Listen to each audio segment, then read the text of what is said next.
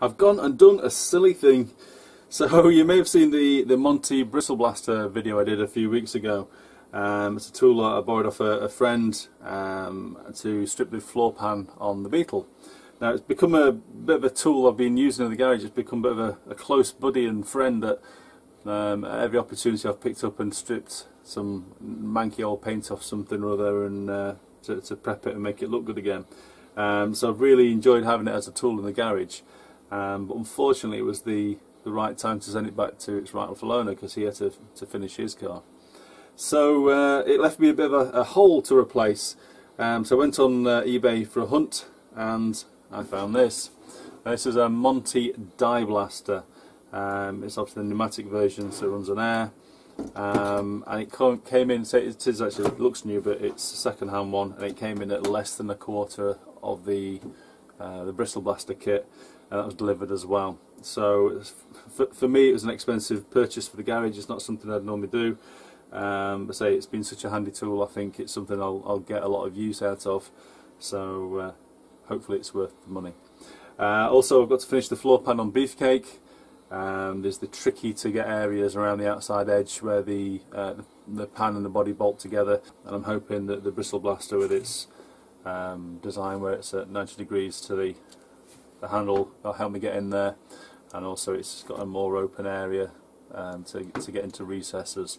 So fingers crossed we'll get a good job on the car, on the pan. I can finish that job as well. I don't really want to repeat over the last video because I'm imagining it'll be very similar to the Bristle Blaster in its performance and what it does. I'm going to do a very quick test on the same piece of metal we used last time, just to see if there is any comparison. My biggest concern is that I've only got a tiny little 50 litre air tank and compressor. I can't remember what the flow rate is. It's something like 3 cubic liddles a minute.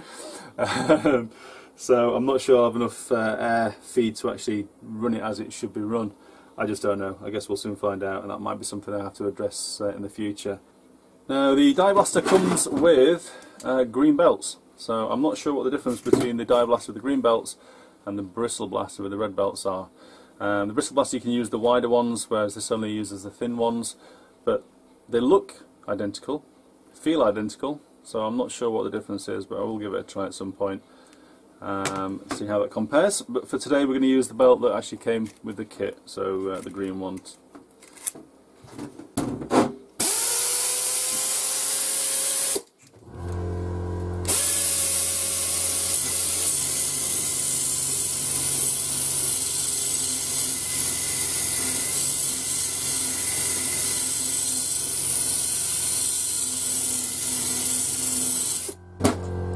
We can hear the compressor running straight away, but comparing the die to the bristle, it looks pretty identical, to be honest with you. In fact, it actually feels even rougher, like it's dug into the metal even more.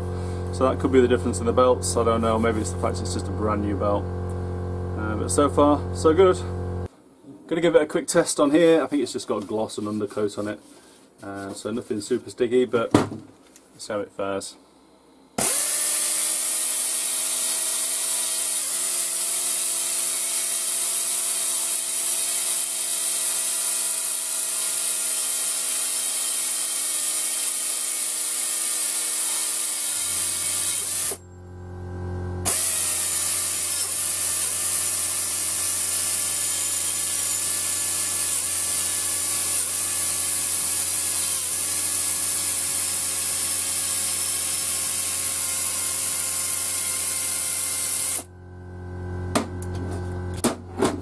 That's interesting.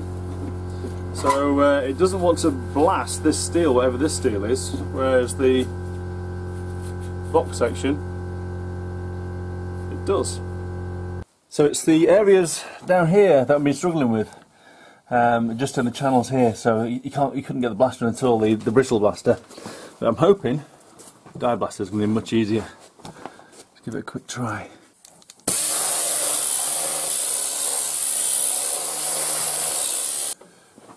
So as you can see, the Die Blaster does get into these areas better, but it's still not getting into the top corners.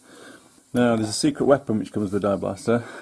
It's these really weird shaped belts. So you have long hairs on the top which do the blasting, and you've got shorter ones there. I assume that means you can get right into the corner with it. So we'll soon find out.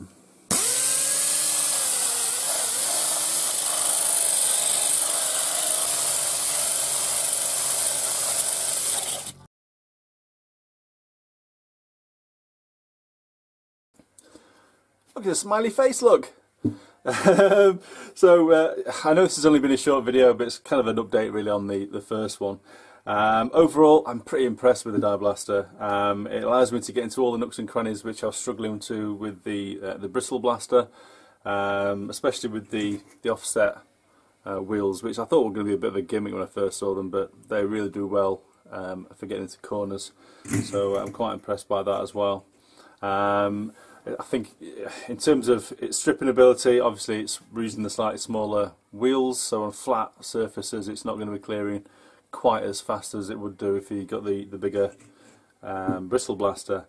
But say on the whole, I don't strip full floor pans, I just do odds and sods, and that's all I need it for. So it's kind of perfect for that. Pick it up, have a quick blast, put it down again. So yeah, I've not really got any negatives. The other positive, I guess, is as soon as you get one, you get lots of new friends.